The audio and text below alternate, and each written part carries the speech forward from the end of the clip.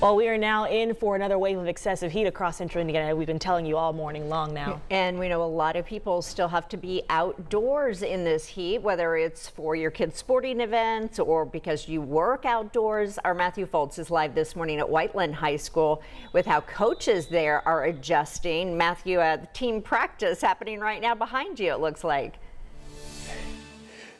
Julia and Jalea, that's right. The team football team is actually practicing right now here at 6:30 in the morning instead of the evening. And if you take a look, they have plenty of water on hand. You have these water spigots, which is pretty creative. And that's the big thing that health experts are recommending you have this week is plenty of water. And I actually spoke with the coach. You can see as they practice right now, they made the decision this week to switch to morning practices to kind of beat this, the high temperatures in the morning. I have to say right now, it's still a little muggy, but it's a lot cooler. We even have a slight breeze, which is making things, I guess, I can't think of the word, but it's doable, if you will. And I actually spoke with the coach before practice this morning. Here's what he had to say as far as switching practice this week.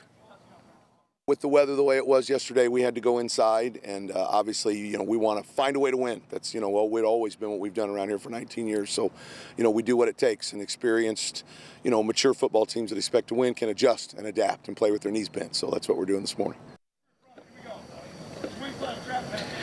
And back here live, you can see football players taking a quick water break. That's another big thing is they're making sure they get breaks in around every 15 minutes or so. There is a clock countdown here, so making sure they're staying safe and hydrated. And if you happen to be not a student athlete, maybe you're a parent, experts say to make sure you check on your kids and make sure you check on neighbors, especially those who are 65 years and older. So Julia and Jalea, schools across central Indiana are really taking extra precautions this week to make sure everyone stays safe as they head out and about on their activities. Matthew, maybe the word you were looking for was cooler, but you couldn't find it because it hasn't been cool out there for a long time. That's what it is.